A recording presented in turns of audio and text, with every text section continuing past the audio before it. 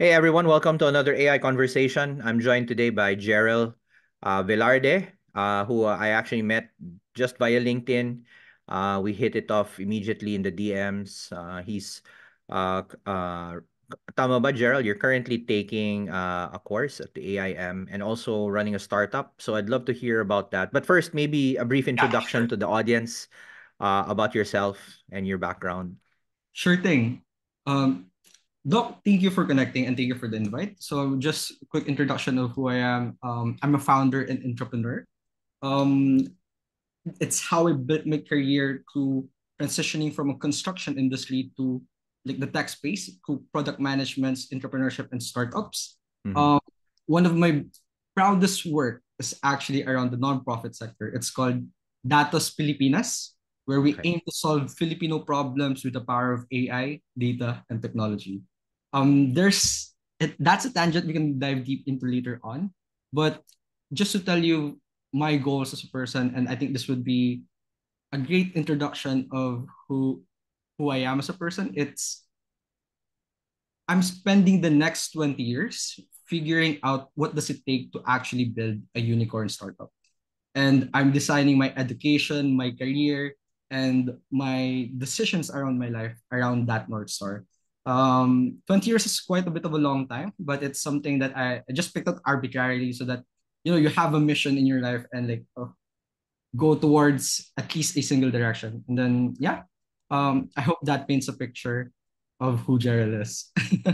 Nice, very exciting, no? And when you say unicorn, does that mean like $1 billion valuation? Is that what you mean by Yeah, by unicorn? it's very arbitrary. The unicorn status and the $1 billion valuation of a company, but it's what got me to fall in love with technology. Okay. Imagine building something somewhere rural in the Philippines, scaling that up all over the world and solving someone's problem across the world in America or in Europe. That's like magic to me, and that's what got me in this. So yeah, Yeah, and well, if okay. Welcome to the yeah, show. And yeah, if you're talking about unicorns, startups, oh yeah, we can talk endlessly about that, no? But sige, let's kick it off. sure thing. So how has your journey been so far? So you mentioned you worked in a nonprofit, so we kind of have an intersection there. We spent the better part of the pandemic doing humanitarian work, but using data also. So we worked with the likes of WHO, UNICEF, Love mostly that. COVID related. So in your case, what was your? Let's start with that, and then talk about how you slid into from nonprofit land. Now you're chasing the unicorn dream, basically. You know how was that Yeah. for you? How did you start? So to clarify, I'm not yet chasing the unicorn dream. I'm just learning about the industry and moving towards that. But yes, that's a North Star. How I got into the nonprofit and we how we started that as Filipinas. It's basically solving our own problems. Mm-hmm. Um, I'm a big fan of YC and the educational content they put out. Something I think a lot of institutions should do as well. Shout out to like organizations in the Philippines for that one. But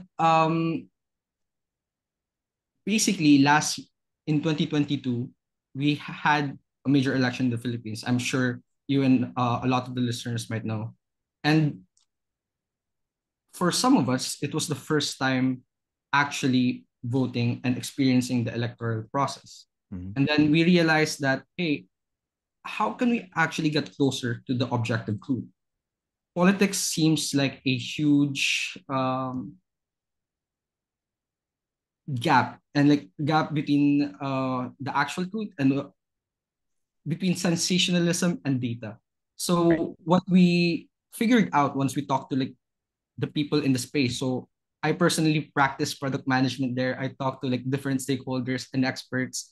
I talk to Comelec regional directors, Dole, sorry, not Dole, Comelec regional directors in our area. I talk to DILG people in the government, like elected politicians, and those who are actually campaigning. And most importantly, the people who are going to vote.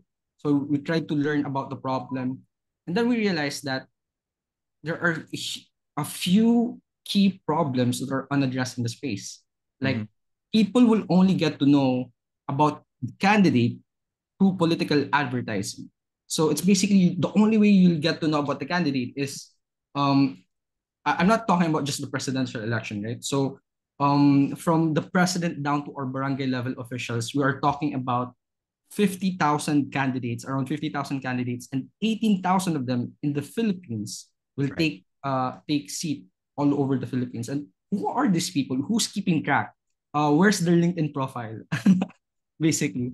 And so that's like the angle of the problem that we aim to solve. We saw this as a data problem and we built Veripol around that. And a lot of people, especially the young generation, the next generation of tech professionals, are actually very passionate around the mission. So we did a volunteer drive.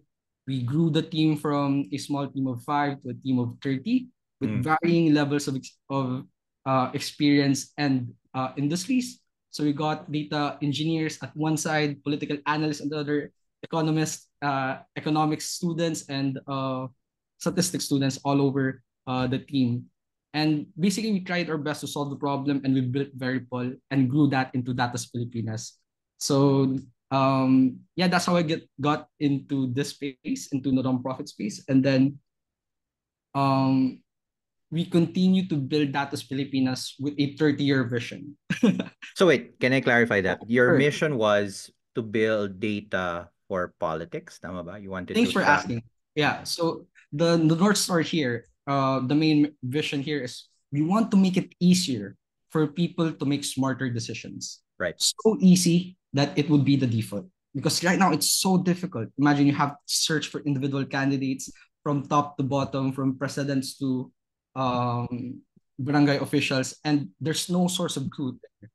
Yeah. There's no single source of truth. So I that's would like argue some of them like it that way, that they're really ambiguous about their backgrounds and their track records. So yeah, is this like just basically starting with the LinkedIn for politics, parang ganon, and then that later was building an other things? yeah, yeah. So that was the initial idea, but as you might know, it's not the best way to solve a problem to approach it with a solution. Mm, mm. So we did our best to learn about the problem, root ourselves in it, talk to the people experiencing it, talk to our target users, and then we define the problem. So it started from something like that, LinkedIn for politicians, and it evolved into um, a mobile app that gathers data Mobile from app. Mm, yeah, mobile app that gathers data from our Comelec, the publicly available data, mm. uh, from our Senate database, from our DTI competitive index. So Yeah. there's this competitive index as well,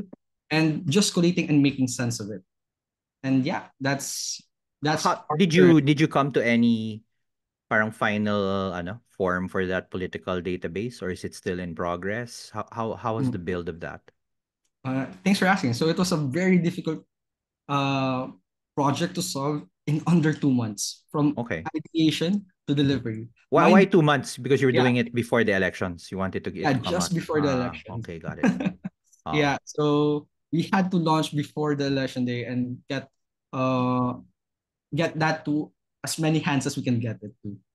And Did you continue after the elections? yeah, so right now the vision for Veripol and Datos Pilipinas, we're looking at this as a long-term project.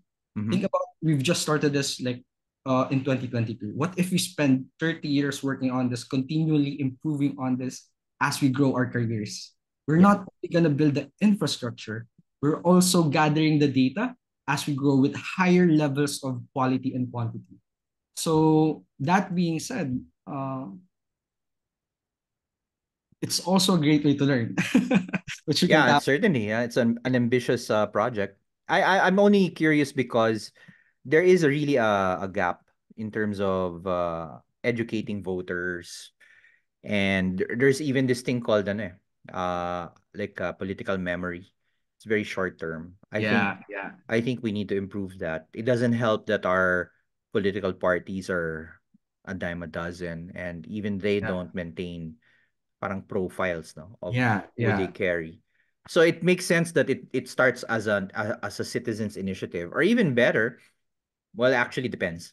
It should also be kind of a government requirement. Like if you're Comelec, you should be maintaining this for access. The reality is, I don't know if you encountered this. If you go to Comelec to get, kunyari, yung mga certificates of candidacy, mga COC nila, Mhm. you have to pay. You have to pay to get that data, and it's not open data. Mhm. And and as you said, 50,000 candidates, that's a big stack of papers. And then it's not in digital format. You have to get it as hard copies. Mahirap, no? Yeah, And we had to mine it from PDFs and like do the data processor from it. It was very, very dirty. hmm, The engineer, my lead data engineer was like stressing out on it. yeah, yeah.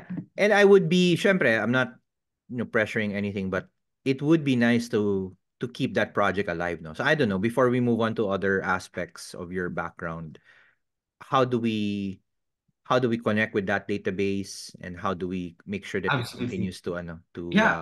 to thrive?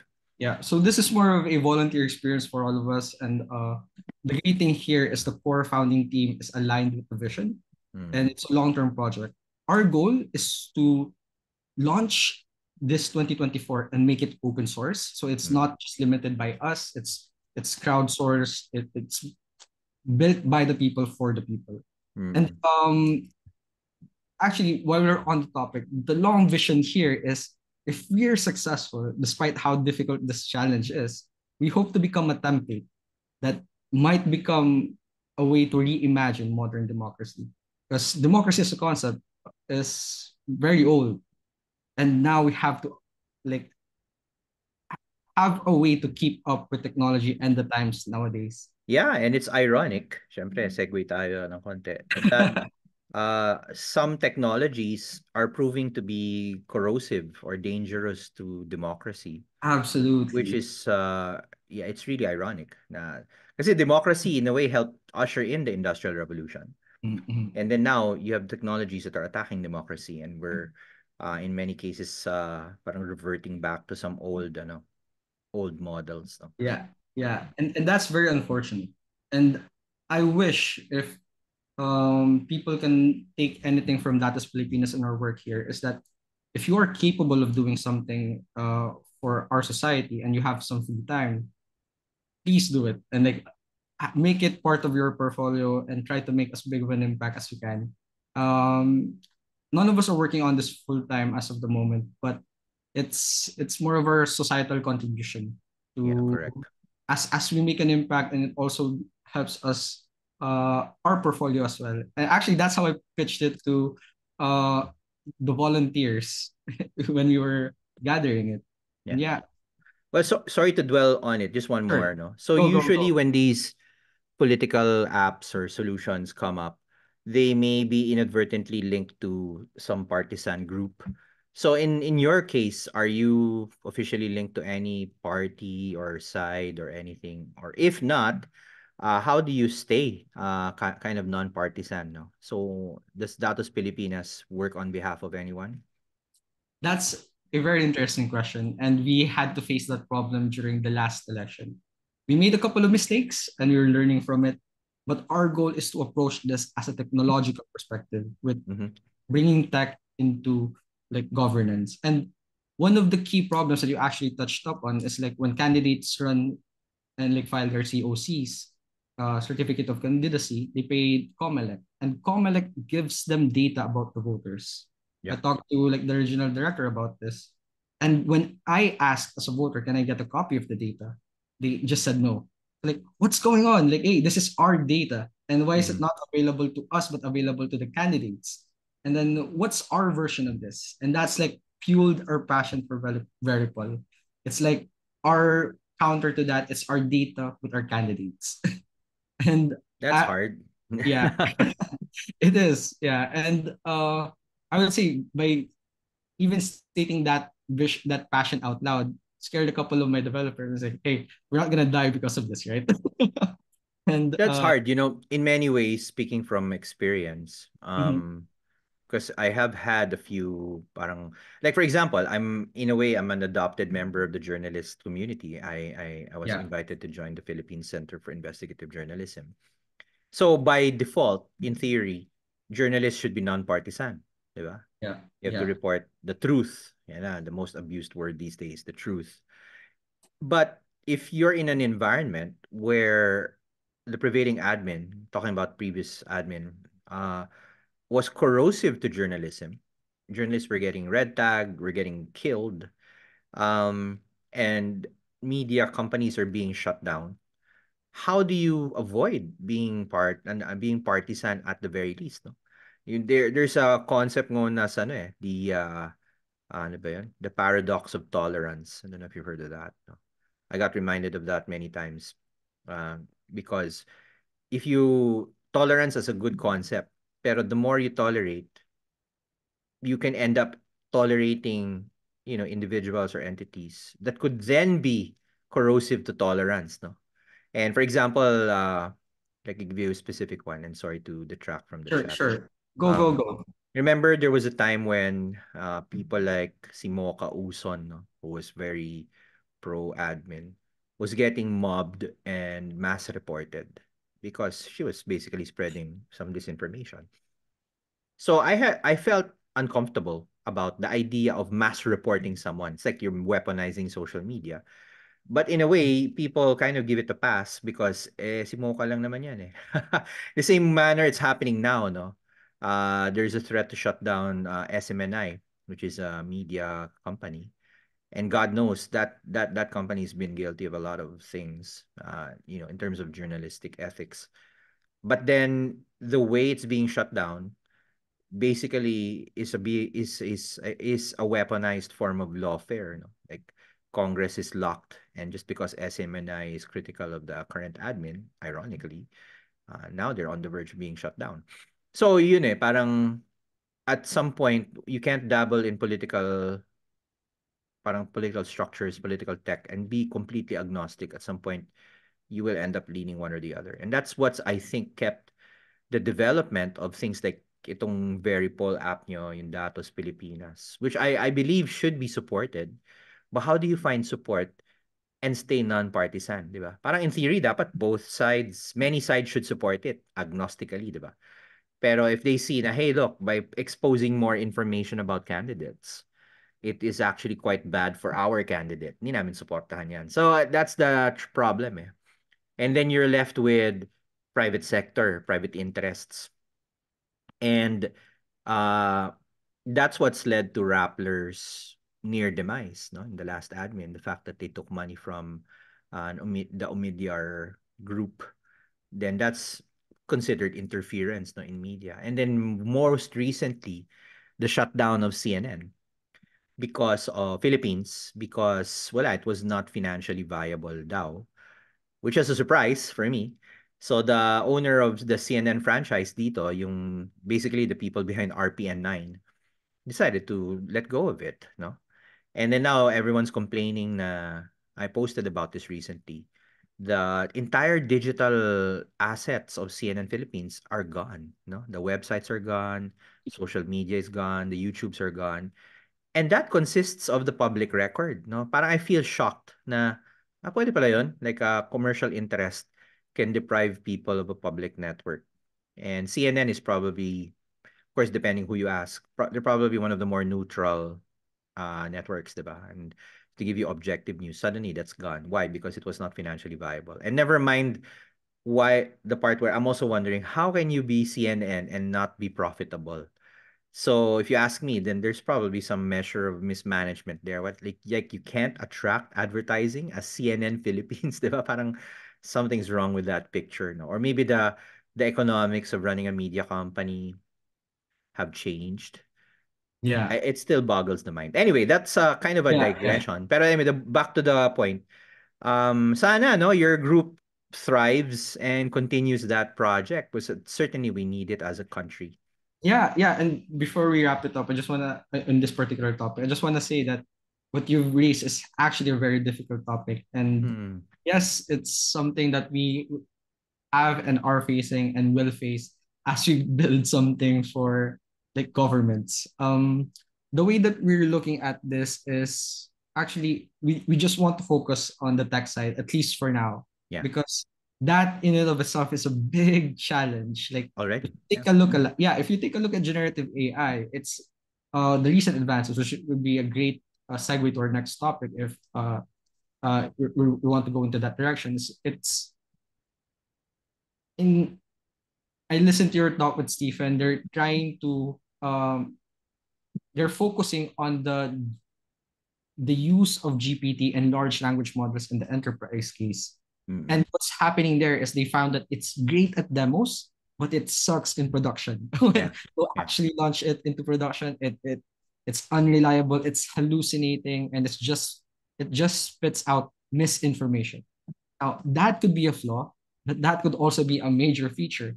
If you take a Mm. look at those flaws in a malicious use case, um, they would actually shine. When you want to spread misinformation about a candidate, when you want to spread um, false or just plain targeted information, just to uh, attack the public's opinion on a topic. And they Mm. did a study on this in TikTok. Even though you know that it's blatantly false, if you're exposed to it, it alters your perception. Yeah. So, and that's a big enough challenge for us to work on, and we want to focus on these issues so far, at least in the next future.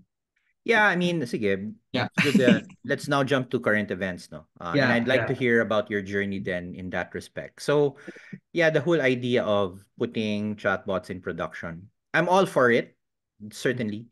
But I think people are learning how hard it actually is. Parang in Yes. concept, it makes sense, but executing it is harder. Only because you can't get out of that conversational interface. Even if you build itong mga RAG and fine tune Yeah. Yeah. Yeah. it's still essentially a conversation with the Mhm. chatbot. And I remember si Greg Brockman yata or someone from OpenAI saying, Yeah.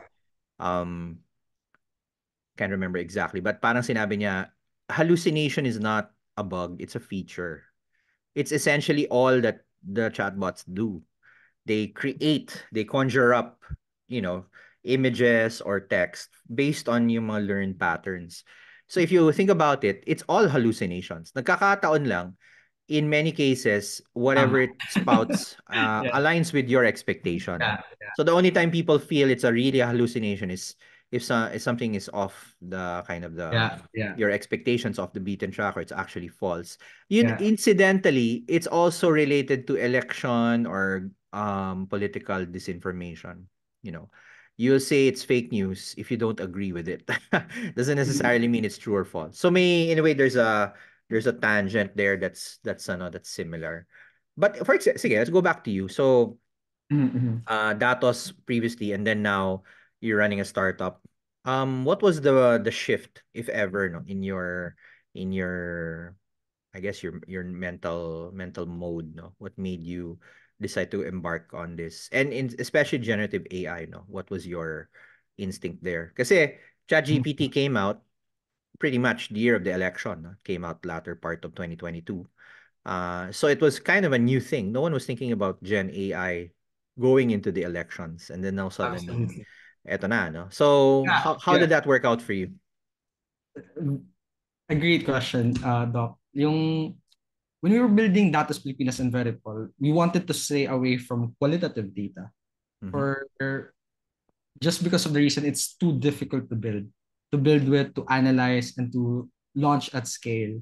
And the way we were approaching the problem is that for executive candidates, like those who are running in positions like the mayor, governor, we Mm. took data from DTI, the competitive index of their area, and we're gathering the information before, during, and after their term.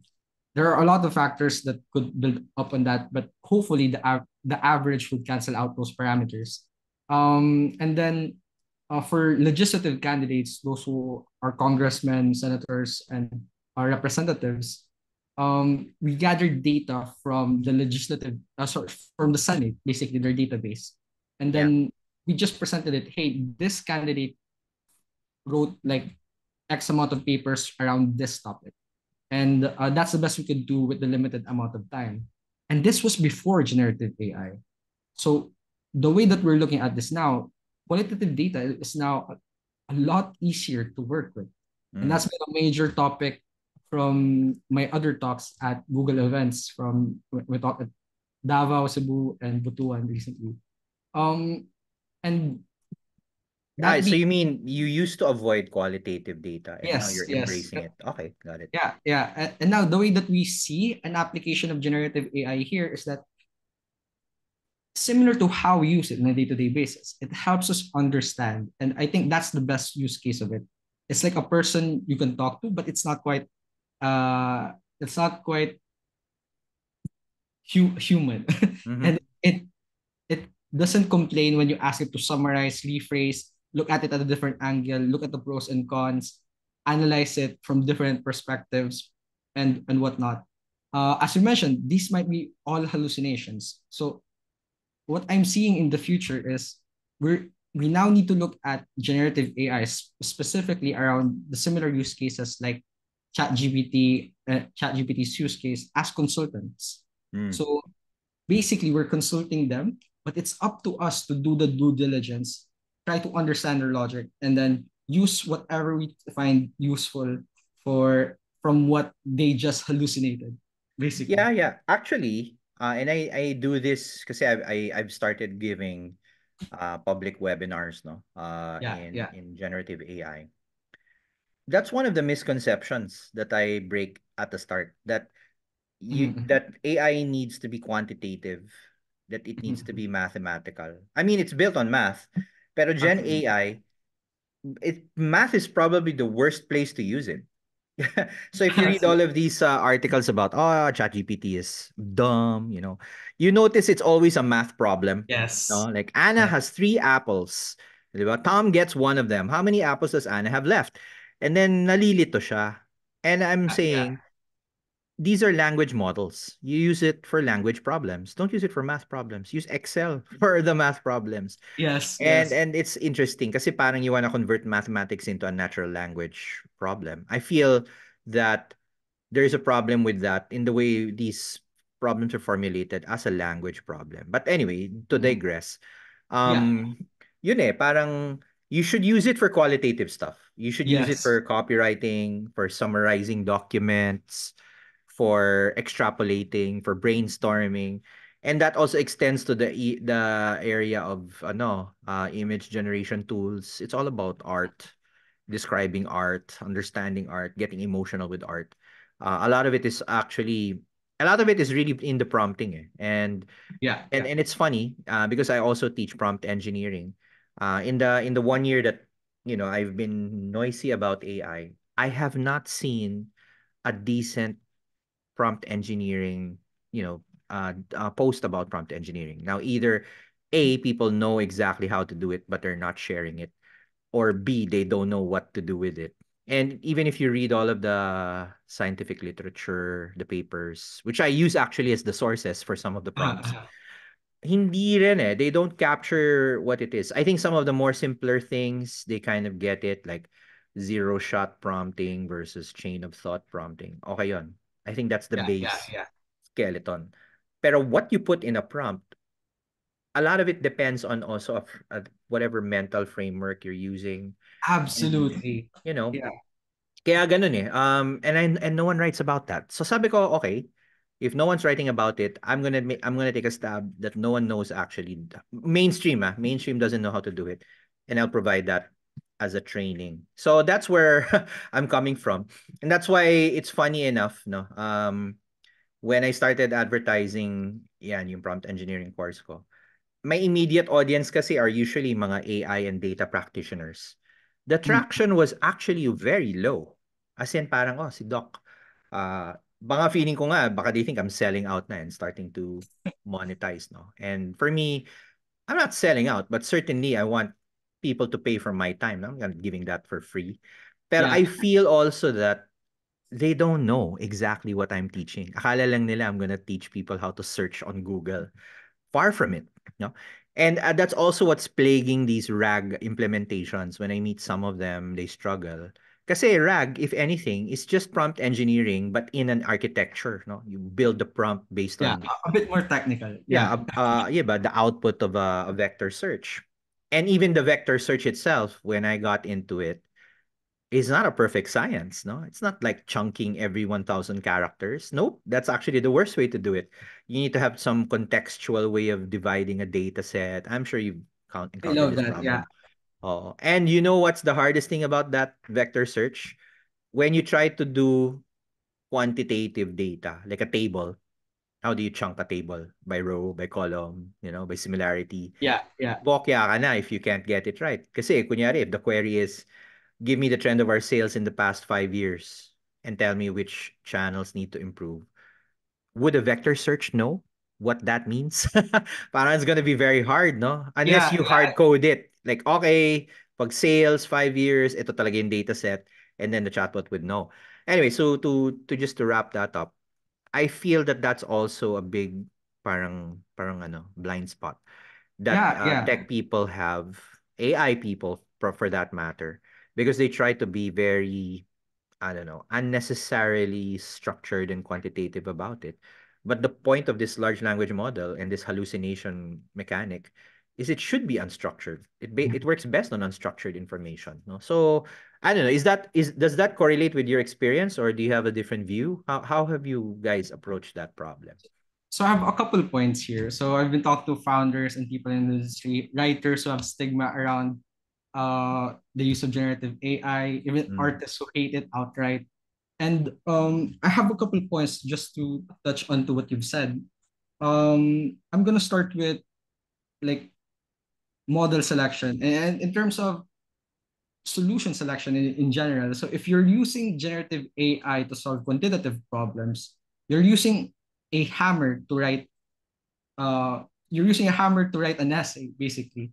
So that might be a poor analogy, but there are better tools out there that are still in the realm of AI, like supervised learning or the other broad areas of AI that would be better fit for whatever problem you're trying to solve, specifically around predictive analytics and whatnot. I'm sure your experience would shine more light on on this matter around using AI for qualitative and predictive experience.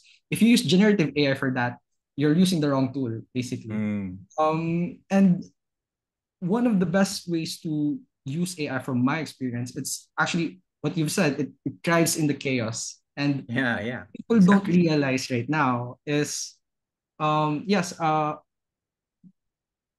you should use it to deal with the unknown unknowns. Let's say you're dealing with a complex problem.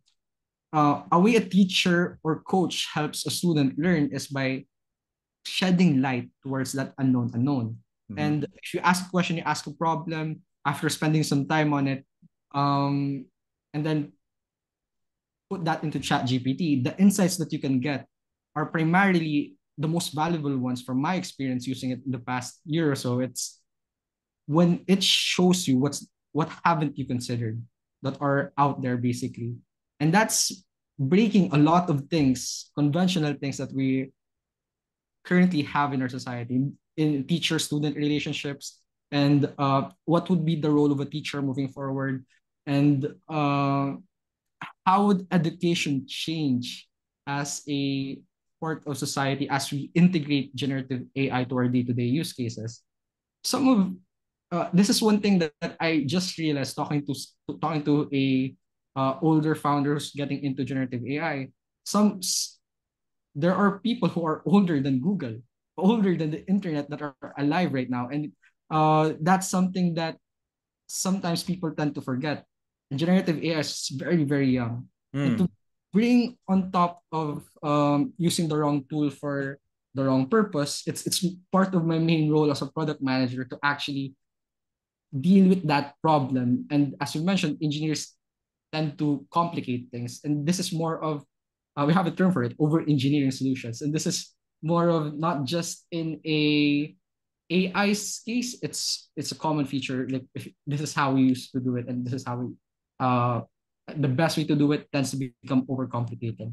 And one of the key things that you just mentioned, I just want to address that as well, is that when you use prompt engineering, the reason why no one really knows how to do it properly because people are different. Like if you look at two twins, they're radically different in the way they think, or two siblings, they're radically different in the way they think, despite growing in the same environment.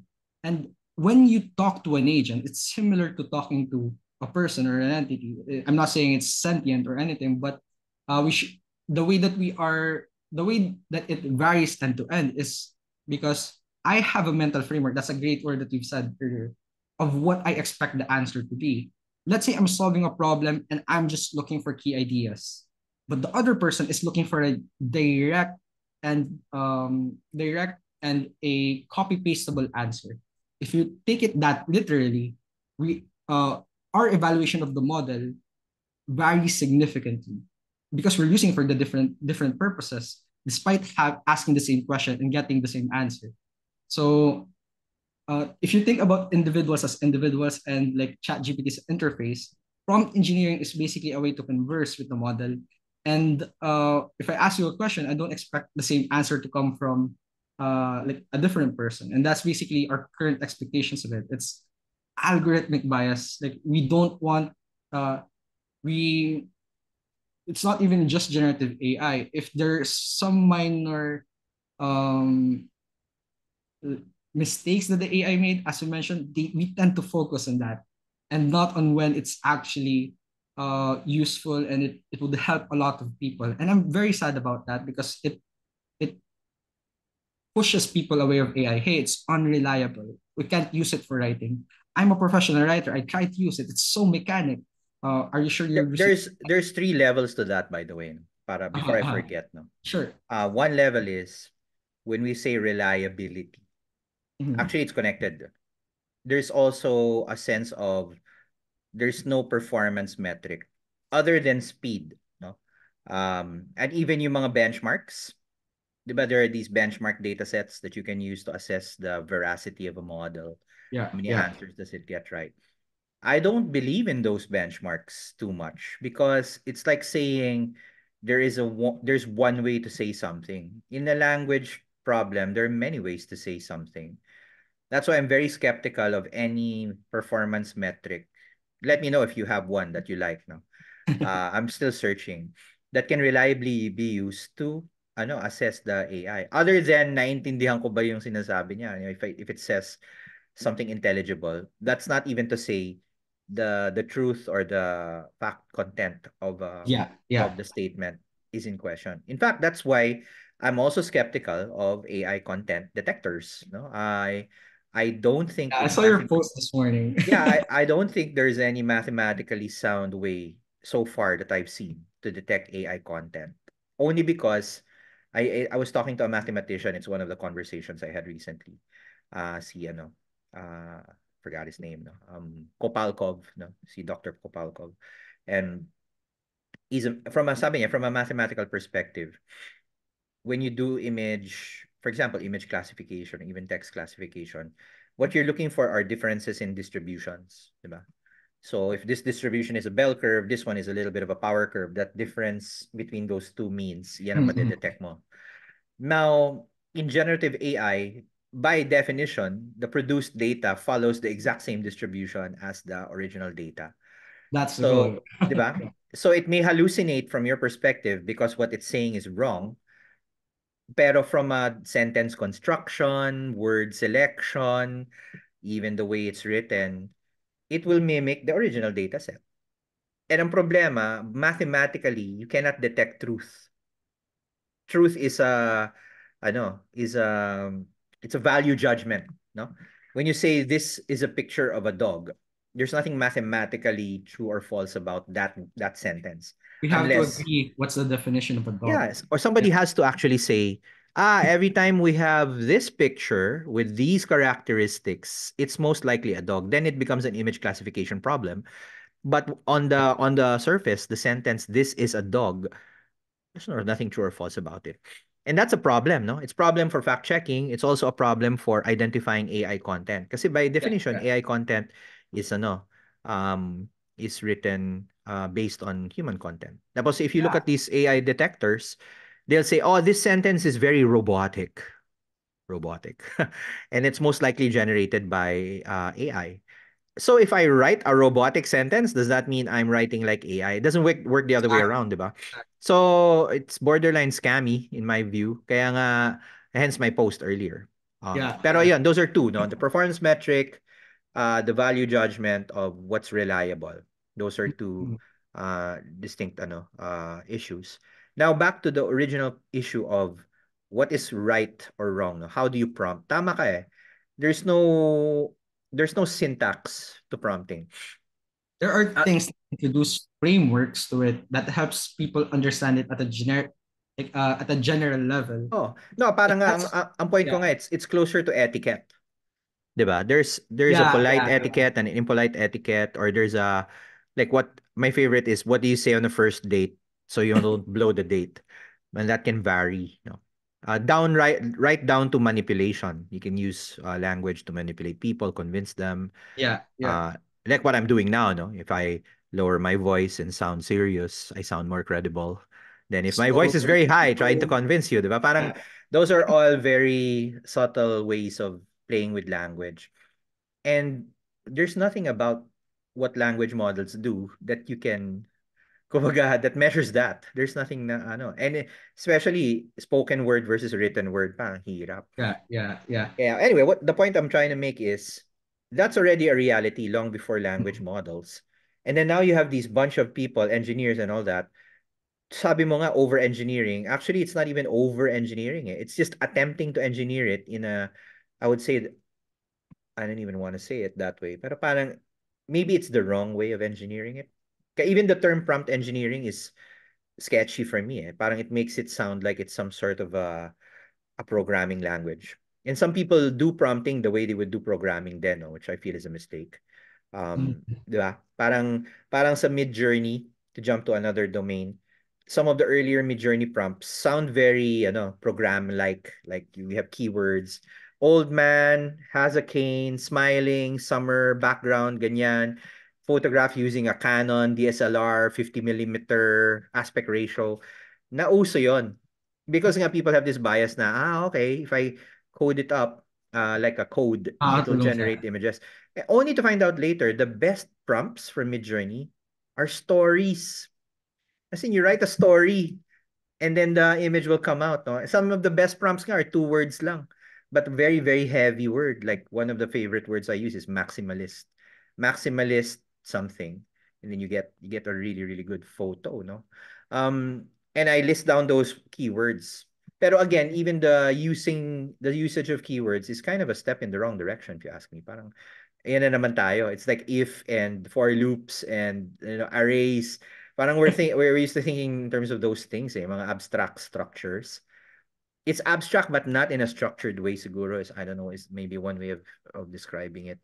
And that's why I don't think many RAG people know how prompt engineering works. And that's why their RAGs are collapsing on top of them. No? And these bots are not working the proper way. You get these bots to talk, you have to prompt them properly, first. And if you can get that right, then you can figure out whether your RAG system can approximate those prompting.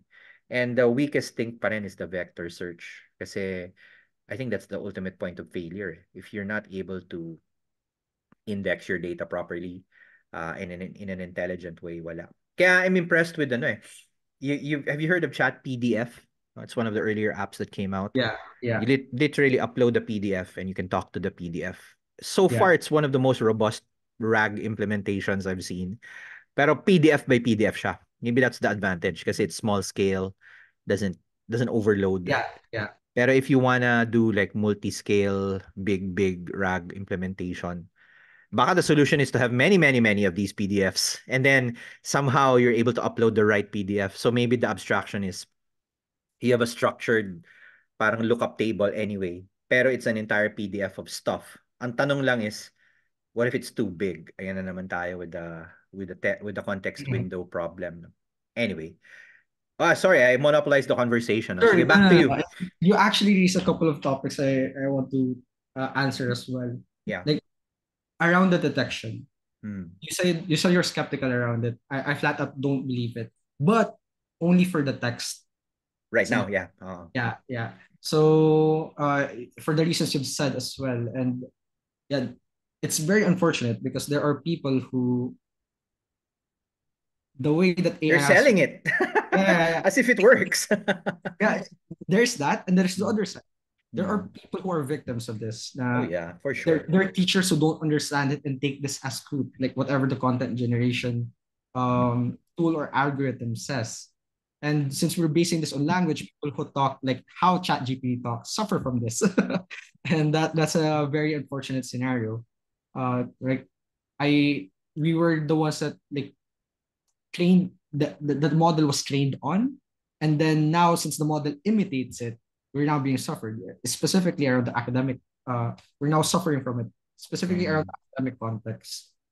But for the image generation, there might be a way forward. I'm not sure we're there yet, but Bing and Microsoft recently released something around this space where you hide something in the metadata or in the pixels or in the mass of data of the image. And that could be like a digital footprint. And that could be a way to actually solve AI fraud for visual applications from images to videos. Yeah, like a watermark of some sort. Pero that assumes that you were able to watermark the image Yeah, before that has to before it be, was yeah, yeah, trained, diba?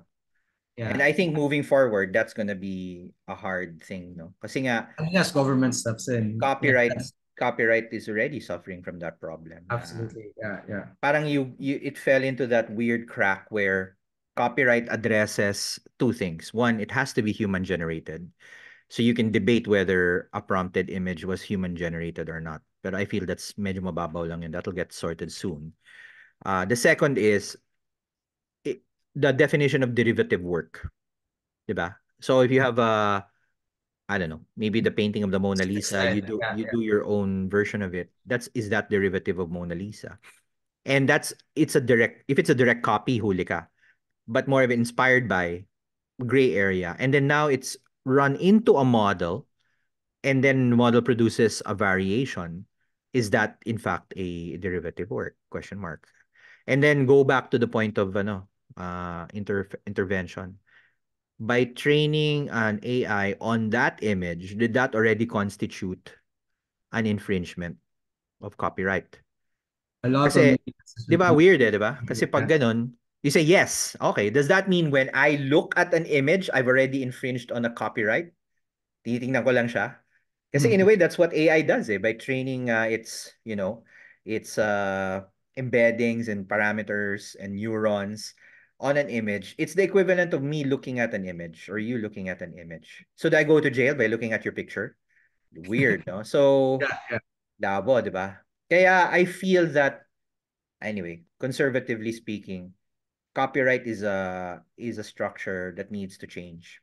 And then Yeah, on yeah. the It is due for an update. medyo we have to change it. I'm not saying we ignore it, but if the purpose is monetization by the original artist to protect their ownership or property of an image, baka yun pa yung Yeah. issue.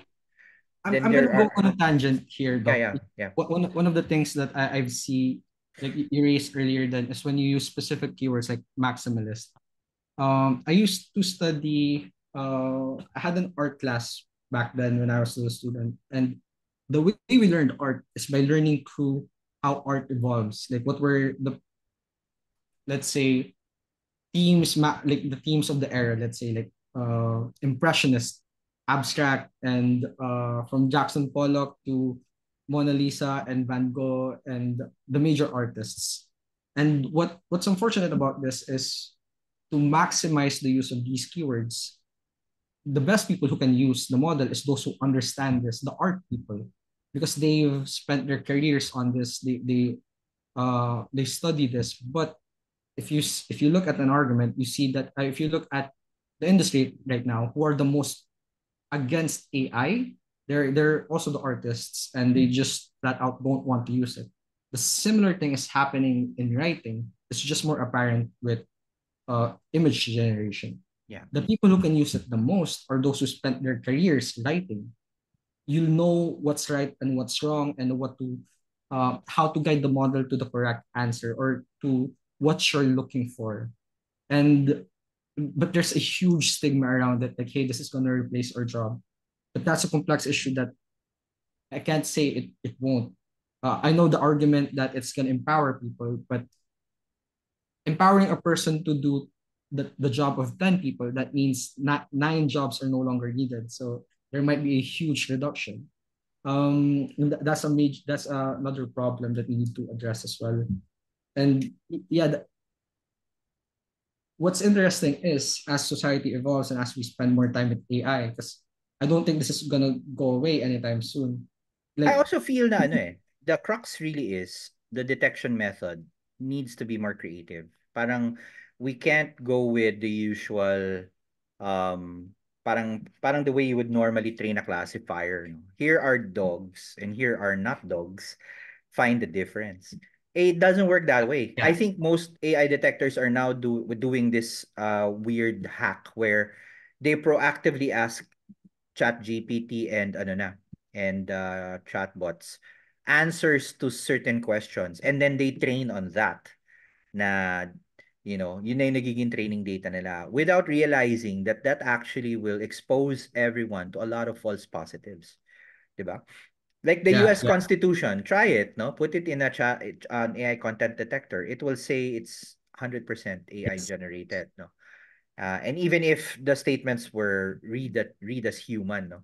Mm-hmm. So, mangyayari diyan, you will be up against ano na naman, parang uh judgmental. Someone has to be the arbiter, no? Someone has the rule na this is, you know, this is what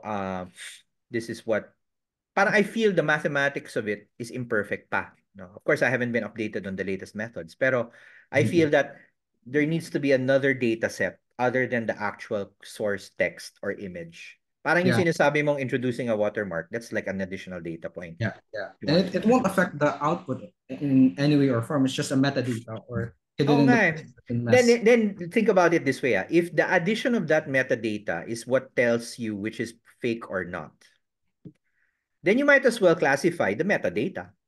Diba? Parang ganun eh. Yeah, yeah, So if you have a table of whatever, and yan pala yung may attributes that decide whether something is true or false, then you can dump the entire text or the original image and then focus on those attributes na lang, assuming you can gather them yeah, for a yeah, large enough sample, diba? So yeah. I feel na it's like circular argumentation, no? Parang, I don't know. It's like looking for the presence of that like footprint. Ganun. And you might as well detect the footprint na lang, Yeah, yeah, period, yun no? yun. Yun yung hinahanap natin.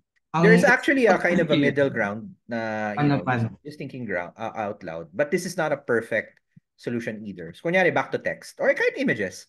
If Yeah. we find that, parang ngayon, there's a mid-journey hack, I think, that's happening now, or fix, where if you try to swap a face that is a recognizable face from Hollywood or politicians, it blocks it. No? And that's going to be a problem. Kasi later on, parang mangyayari dyan, what you're actually doing is blocking specific faces na. So you're really targeting people na. Yeah, yeah. And then it'll be a debate na bakit si Tom Cruise hindi ko ma-swap pero si The Rock pwede. So what Qualifies makes like as a person na. yeah, so what makes A you important personality. enough, 'di ba? Yeah, So yeah. then that's a mess. And then Yeah. in a similar manner, we were debating this because I was recently in Taiwan in a journalist conference. And the discussion was about how do you detect parang fake news.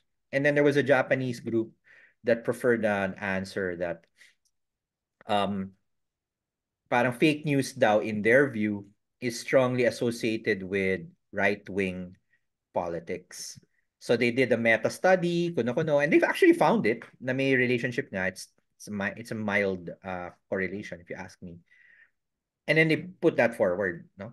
Now ako, I objected. Sabi ko, teka, are you saying that if you're not right-wing, you're not capable of doing fake news? Di ba? Parang I don't see the connection, no? Kasi what you're doing here now is you're attacking an ideology, a political ideology. And that's dangerous. Kasi once we say that, then that's the slow, steady decline to censorship na, okay, AI will let you pass as long as you talk left-wing. Pero pag right-wing, bawal. That's the Labag, no? dangerous part when Oo. it becomes interpreted in the wrong way. Similar Mm. to how like eto mga researchers to gumawa na study, interpreted and may nagawang data. Yeah. Like it can be sensationalized out to the like blown out of proportion sa initial scope of the study and be used in wrong applications and whatnot. I think that's what's happening with the contextualized use of generative AI in conversations. The data is being used wrong when at least not at its maximum potential. I want to bring back to a point you mentioned earlier about um the engineers don't get it, like how it's being used and how it we could drive value to it outside of like the technical limitations. Yep. I'm looking at it as we need to contextualize the use case here. Like one part is when I was identifying the gaps in the market, specifically around understanding and applying generative I find three major gaps and points that uh, we need to understand, or like at least the people need to understand from those groups about AI and the recent advancement. So one would be the executives and the leaders of society. Yung Mm-hmm. uh, tipong there are a lot of scenarios na, hey, palitan na natin yung buong customer service team natin Yeah. dahil kaya na ni AI. And now they're facing the problem and looking to hire back the people because I don't, by the so, way, that was, yeah, I don't know, I heard one company did that in India, and yeah. I don't know if they're doing well now, but I actually don't think that'll happen large scale yet. Yes. And there's actually evidence in literature research that indicate that the effect of digitization and automation depends on the job talaga. So if it's Yeah. something repeatable to a T, parang factory work, there's a high tendency for automation to eliminate the human. Kasi Yeah. if you get a machine that does it, parang ganun, ang dami mga robotics na applications, talagang you got rid of the person na. Like I saw just this now, right before we had the talk. There was this machine that, yung, alam mo yung mga lettering sa cakes, happy birthday, Yeah. may machine na yun. Wala na, dead na yung ano. dead na yung And dead na yung baker. Or the baker makes the cake, but in theory you just need to make a cake from a, generic pile of whatever dough. And then yung mga yeah, lettering na yan, it's already done by machine. Now, yeah. if the job naman is, even if it's repetitive, but it requires some measure of qualitative or judgmental, thought process, the tendency for automation is to actually enrich the job. Kumbaga, the person Yes. stays, pero you have more capacity to do more of your judgmental type work. And actually, I don't know if I'll eat my words later on. Most call center work fall in that category. Kasi people forget na if try calling a bank or a telco, even a hotel, for you to get to an agent, you would have gone through this complicated voice response menu already, di ba? And that covers 90% of repeatable, predictable. I mean, that's why they implemented the IVRS system. Na, Yeah. okay, simple inquiry, simple application, press one, press two, press three, press star. For you to get to the agent, either that system was too complicated for you, so it falls into the and everything else bucket. Press zero, you go to the agent. So in a way, meron ng filtering. So what goes to the agent is really either the out of the box or wrong UX kind of scenario. And The that's not hard to automate necessarily, scenarios. yeah, it's not necessarily predictable. There's maybe a range of possible outcomes na, kunyari in a bank, maybe it's a fee reversal, maybe I lost my card, maybe I want to report suspicious behavior. Meron na yun. Pero at the call level, you don't know. You don't know Yeah. until sumagot yung tao. So, the argument, if you watch yung say, kay Super Focus, Steven Su, is really agent assist, where you have human, pero when in the conversation happening, the AI will be fast enough to listen in and tell the agent, this is probably what you want, one, two, three, four, five. And then the agent doesn't have to rummage through any knowledge base anymore. Click na lang, and Yeah. then boom. So I feel that those will be the jobs of the near future, where it's cybernetic. Hindi siya Android, it's cyborgs, no? Humans assisted by machines. You're And already there with yeah. smartphones. Mm-mm.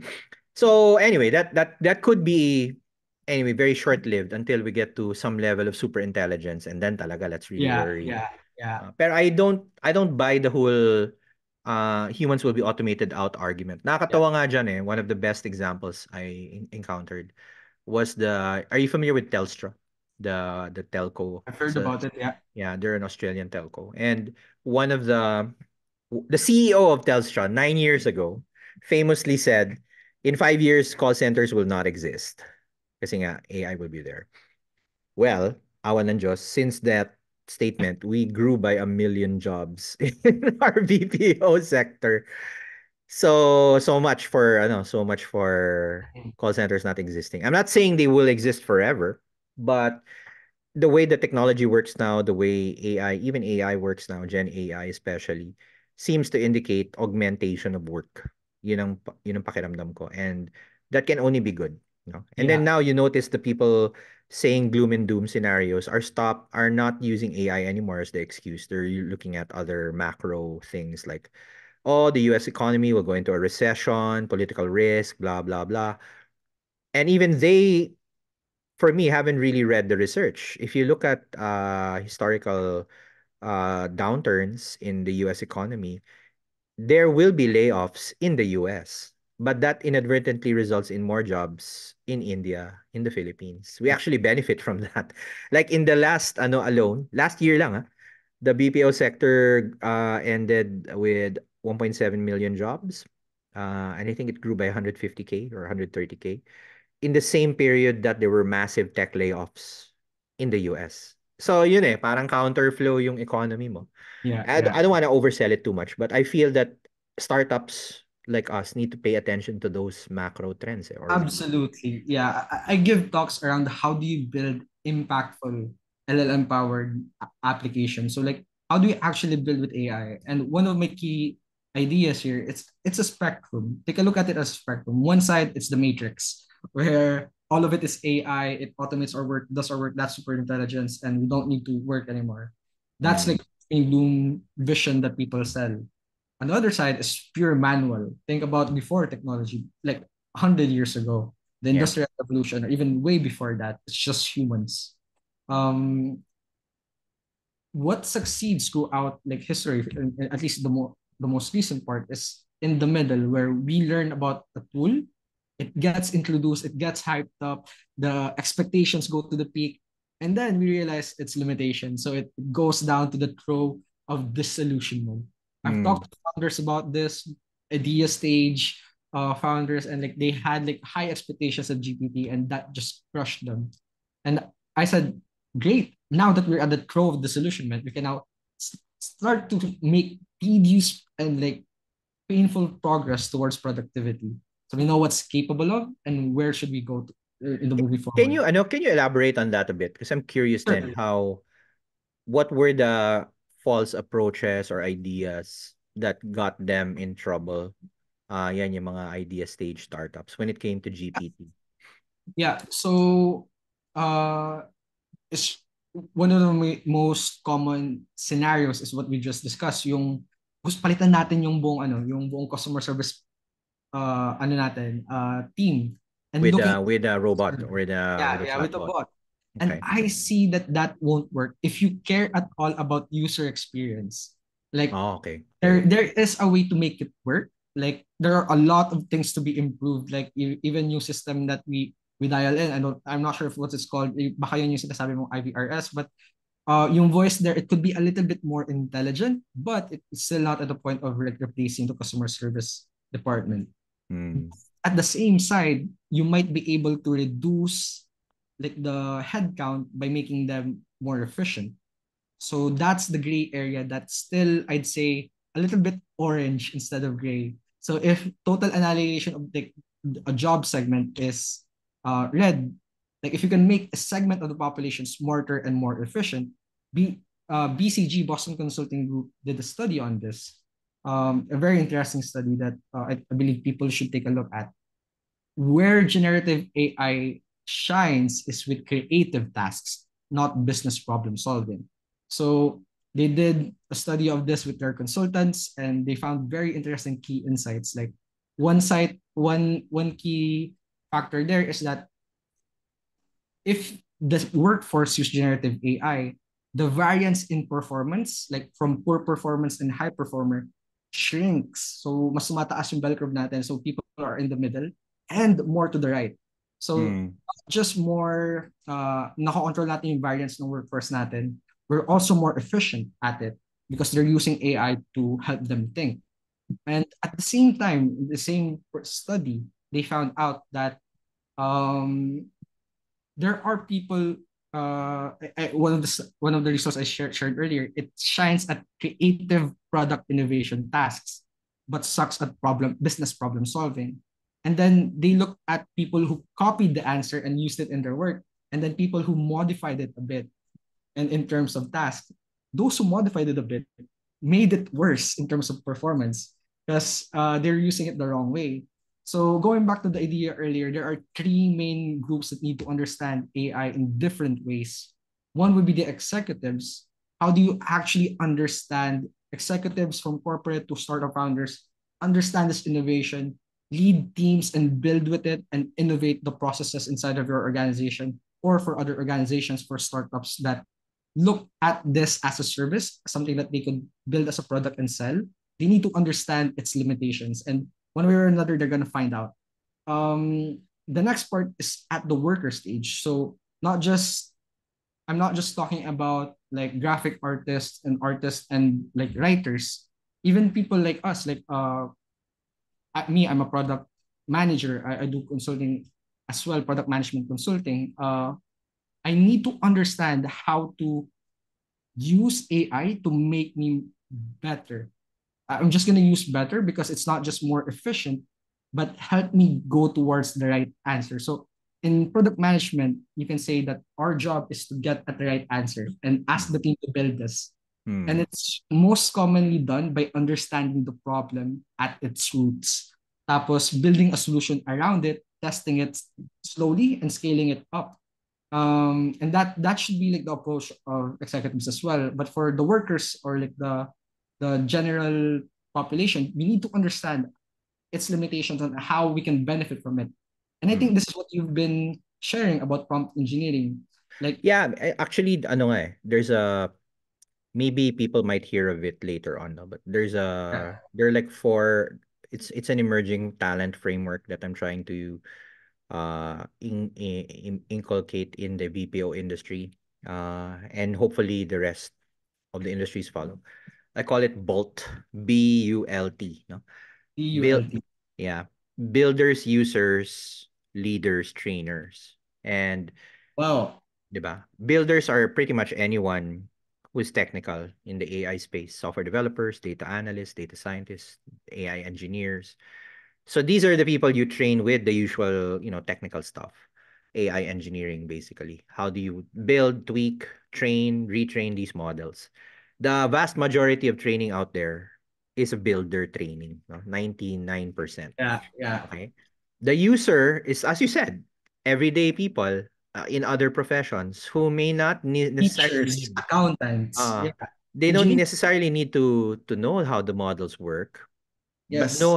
they need to know how the models work for them, not necessarily how they're built. Yeah, And yeah, they'll need prompt engineering, but more importantly, they'll need some form of process framework yeah, that yeah. incorporates AI in their day-to-day tasks, especially if it's content. Then the leaders, as you said, these are people who will be leading businesses, enterprises, uh, ano ba, executives, even business owners. They may or may not need to know how these models are built. They need to know how they're used, but more importantly, they need to know how products can be built out of them, Yes. or incorporating them into their business. And lead teams, yeah, in like innovation, making them Mm. more efficient. So yun, medyo Yeah, design yeah, thinking is there, systems yeah. thinking is there, and all sorts of management Security. stuff. Yeah. Then finally, teachers, although yeah, they are users as well, but we also need to develop trainers for AI. And they may not necessarily be the BUL. No? They may not be the ones actually parang they need to be users plus teach other users, or they need to be leaders but then train other leaders. And we don't um what do you call this? We don't train teachers how to train. We need to train trainers. And that's the multiplier effect at stake here if we figure it out, no. That's actually a great like framework then. I have a different acronym for it. Sa Mm. akin, web. Workers, executives, and builders. O, Because, dagdagan mo ng T sa dulo. yun. Workers, executives, builders, and trainers. Web Yan, T. yan, yan. Kasi ganun Yeah. eh.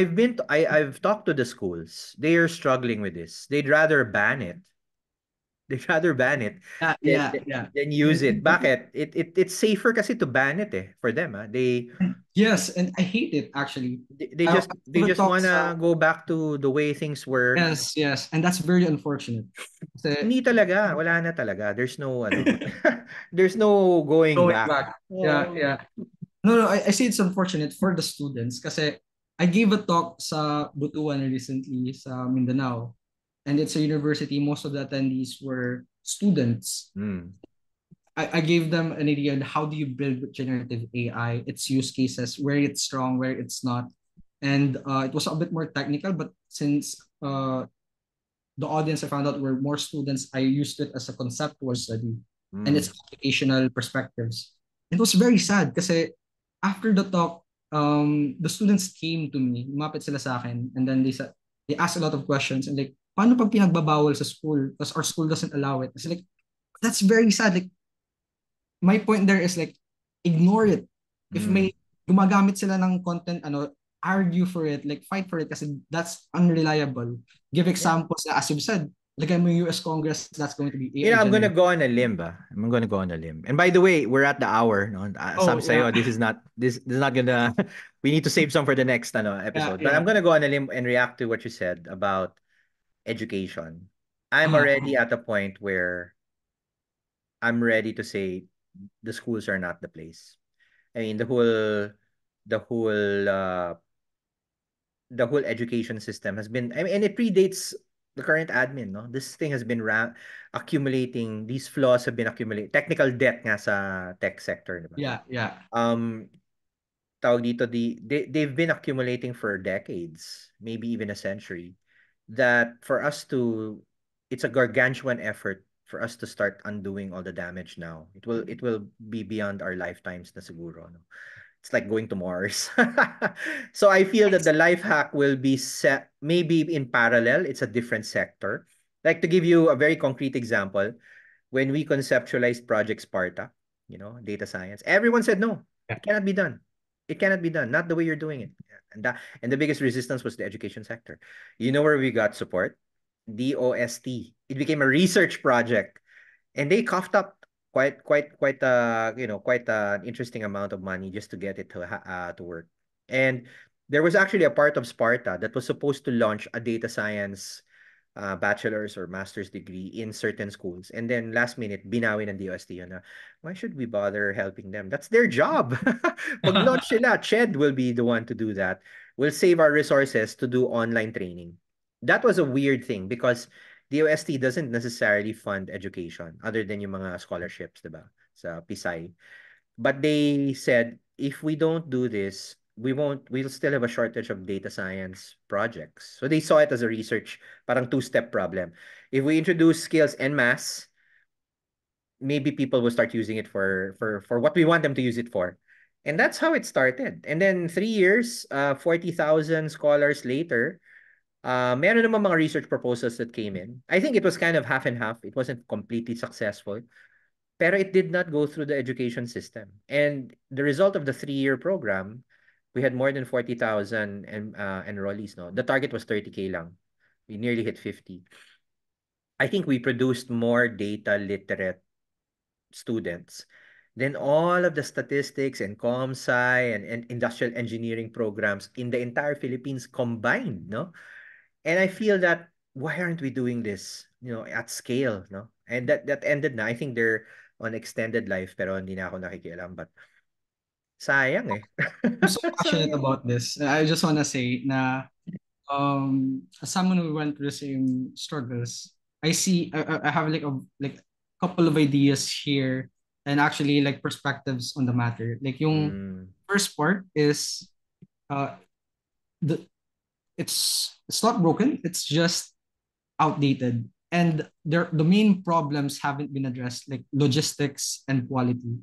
yeah. So I wrote a paper about this in the past. Accessible quality education. It's not just accessible education, it's Mm, quality education. yeah, exactly. And then why are we teaching in the first place and like trying to understand the problem again? Why is this designed this way? One, the internet didn't exist when this was propagated. Two, it's the purpose of education rarely is tied to a job opportunity. Sometimes Mm. it does, but it gives you a perspective, and that's uh I'm not saying it's useless. It one of the best things in college is it helps you give it gives you an identity and helps you define who you are during that time, who you want to be in the next 5 to 10 years or even the rest of your life during that Yeah. period. Yeah. And there's some use case there. However, if you're gonna look at it as this is going to give us jobs and whatnot, I'd say just for the tech industry, not for like the licensed and regulated industries like doctors and engineers, there are better ways out there. Like MIT, Massachusetts Institute of Technology, publishes their classes with Yeah, they MIT. open sourced everything, diba? Yeah, Yun ang and since masaya eh. Mm. 2000, like more than 20 years now, and as a student of MIT OCW, I love it, and Yeah. I'm very sad about it that our institutions should do the same.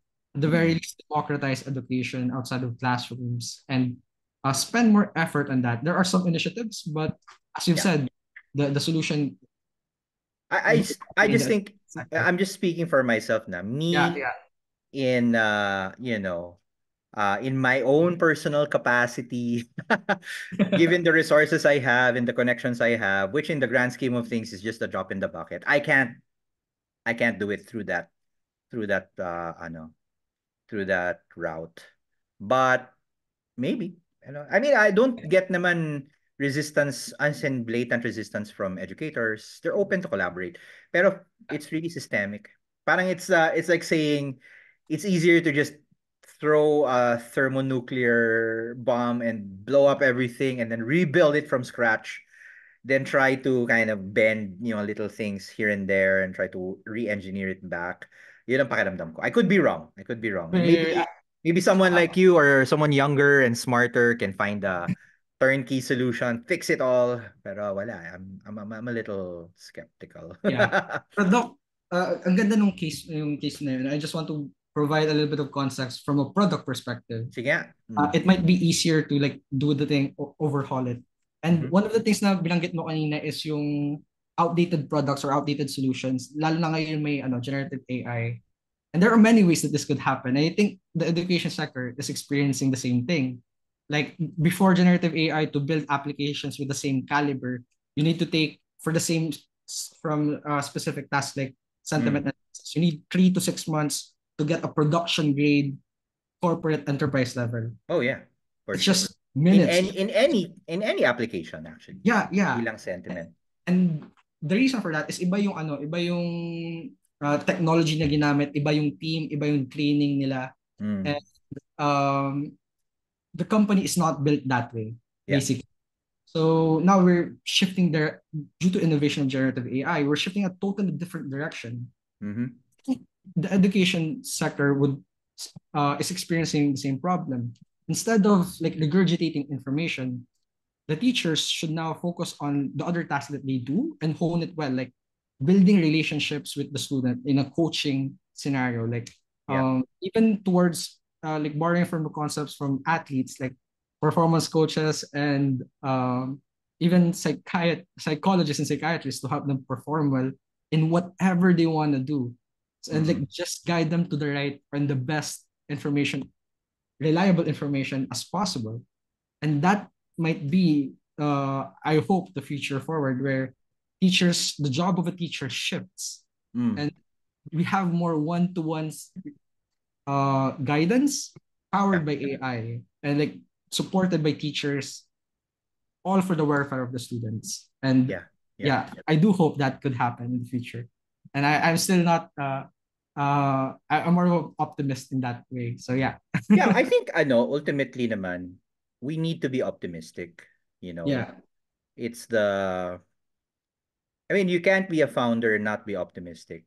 Parang ang sabi nga nila, it's borderline insanity, eh. That's how uh you have to stay true even if the evidence is to the contrary. Sabi nga ni Elon Musk, even if the odds are against you, if it's important enough, you should still do it, you know. And again, that's what keeps it you know, uh in a way it's a weird way of keeping grounded. Kasi I don't know how many crises you've gone through in your career. I've gone through quite a number. And there were always points in my parang journey where the only thing keeping you going is that belief that this thing will work, even if you've hit so many failures already. People are jumping ship, and you've heard very direct feedback from people you might otherwise call friends, even family. I think there should be a rule nga na family. I don't know how your family does it, but in my case and people around me, usually one of the biggest enemies to your success is family. You know, because what you're trying to do is off the beaten track. Okay, why don't you just get a job? Yeah, or why don't you give this up? Maybe it's a chaotic dream, diba? And especially if it's coming from people close to you or friends who are not doing too badly in their careers, pero you know that that's not the path. So when do you draw that parang that line, no? And I have met broken founders, no? Um, Founder who failed and wala na, they lost hope. One of the most sorry, discussions was this guy working in this incubator, trying to make sure that I don't reveal it. And then he founded a startup that was a promising idea, but then he was mentored by people, you know, in uh, in corporate, basically, in the guise of being accelerated or incubated. And syempre, I can only surmise, I don't know the details, pero I can surmise that the advice he got was bad advice. Nag-fail siya. And ang problema pa dyan, hawak nung incubator yung pera, di ba? So, you know how it works, di ba? You pass certain milestones, you get a tranche release. And I felt really bad for this person. So what he did was, he stopped. And he said, I'll work muna, see if I can raise some funds, and then see later if I can reboot. Pero it was just so heartbreaking for him. Sabi ko, wow, the system broke him. Yun ang incubator. Sabi ko. I Of said, all di ba? places. Oo, kaya ako, syempre, all the respect to everyone doing whatever they're doing, I avoid it for now, no? Until I see something real. Even VCs, no? I've been approached by several. Like, I don't know. Do your values align with my values? And for all we know, I could be wrong, no? I could be out of the loop, no? Baka mali naman talaga yung idea ko. That's actually possible. So, anyway, maybe it's a monologue for another session that needs to be discussed, no? Yeah, yeah. There are a couple more topics that I believe we left on the table, and I think they deserve their own segment just to dive deep on them. And yeah, I enjoyed the conversation, Doc. So thanks Yeah, for I mean, we're over the hour, and actually there's no strict naman rule. Generally it's around the hour, but you can see how once parang you nick something and then it flows, eh. yeah, yeah. So I think this just means we need a take two.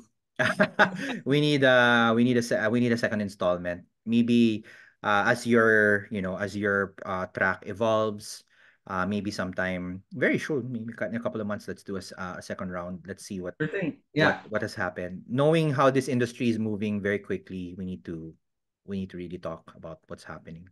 Yeah, I'd love to. Looking forward to talk to you again, Doc. Okay, likewise. Thanks. Yeah. Thanks a lot for coming. Thank you.